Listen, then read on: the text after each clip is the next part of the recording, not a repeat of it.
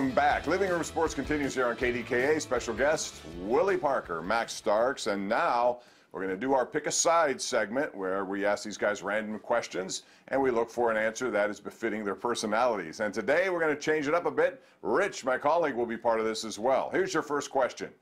Would you rather be able to fly or have super strength? Ooh, fly. Love traveling. Willie? I say fly too.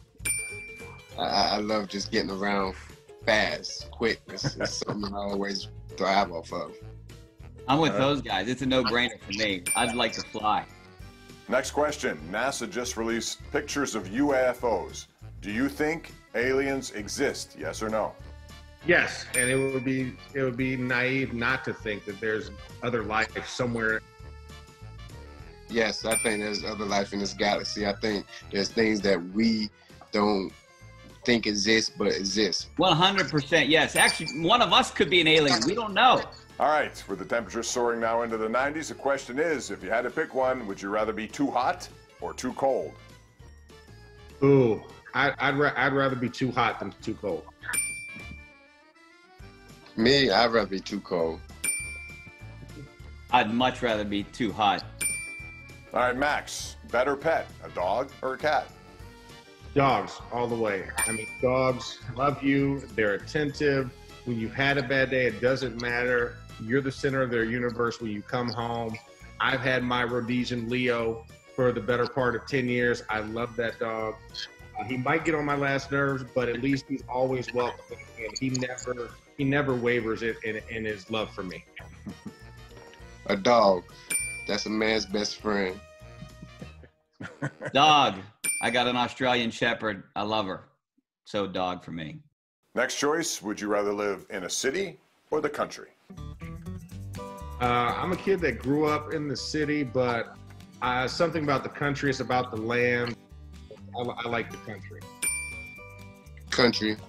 I'd rather have to sit out on my own land and just daily just figure things out and have my own fun and you know, attack the day however I want to attack it.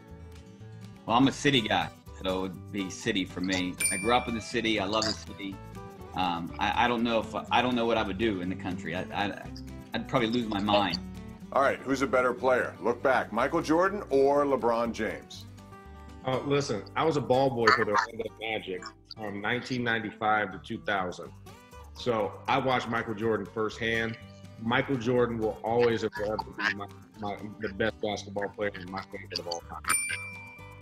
Michael Jordan, all-time basketball player, hands down. That's biased. You're from North Carolina, and they get it doesn't count. It doesn't count. But I will say this though, LeBron James, he has definitely turned some things around this generation. He's definitely doing a lot of stuff on and off the court. He's definitely an alien. I'm gonna go with Michael Jordan as well. I grew up around the same age as you guys. But I have a quick question for Max. Who has bigger feet, you or Shaq? Oh, Shaq by far. But I had to stuff the toes of the shoes when Shaq would give me shoes so they would fit, because if not, they would flop. What size shoe you wear, Max? I wear a 19. 19? Yeah, it's big. How do you get a 19 shoe? Where do you have to go? Listen, I had a long talk with Nike about that. All right, here's a good one for you. Who would win in a fight, a polar bear or a gorilla? Where's the fight taking place? No. See, I would think the agility goes to the gorilla.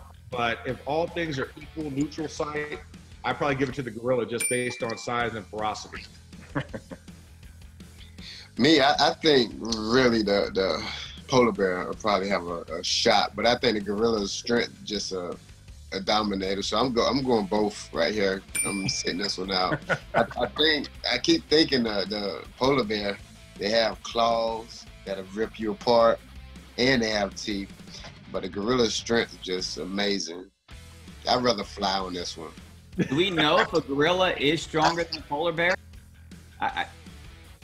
I would go with the polar. I mean, a polar bear has the big teeth, like Willie said.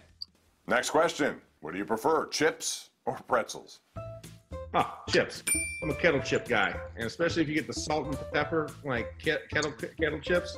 I'm all in. I mean, pretzels are good, but you can't really dip pretzels with anything outside of like a cheese dip or something, you know, or mustard. That's really all you can do with a pretzel. A chip, you can put in anything. I'm more of a kettle chip barbecue guy, and I never really got into pretzels for some reason, but I don't dip my chips like Max does, but I just have it flavored, just barbecue chips. Amazing, hands down. I'm a Wise barbecue chip guy. Snyder barbecue chip too. One of those two would do it for me. As you probably know, Rich, Walsh, and I are avid golfers, play a lot. But in your opinions, is golf really a sport? Yes, I will say that, and I will admit how bad I am, but I am persistent at being bad, and I will keep going back. Yes, it's a sport. Anything you have to work towards, like to get better at the skill, it's a sport. Anything you compete against someone else, it's a sport. So I think competition very high. Just like you were speaking a little earlier, Bob, you told me you took down Rich in golf. That was great. You got it, baby. Why'd you have to bring that up, Willie? That's what makes it a sport. And not only is it a sport, but I'm going to go out and say Tiger Woods is the best athlete of all time. Next question. Which was the better rivalry for you guys, the Browns or the Ravens? Ravens, by far. The week after that game, you were still feeling the effects of that previous game. So whoever scheduled after the Ravens knew they had a better shot of beating us because we played the Ravens the week before. The Ravens, most definitely by far. You feel that game. I know a few times you probably won't start practicing until Thursday, like the following week. The Ravens definitely, it was brutal. Well, since I'm just a reporter and a fan, I would say the Ravens. All right, you're both from this era. Which is a worse haircut, the bowl cut or the mullet? I don't have the requisite hair to have a mullet, but I have donned a frollet before. What is that? It's an Afro mullet. It's a mullet. But I would have to say the bowl cut. Lloyd Christmas is one of those you can't get past. 100%. Bowl cut the worst.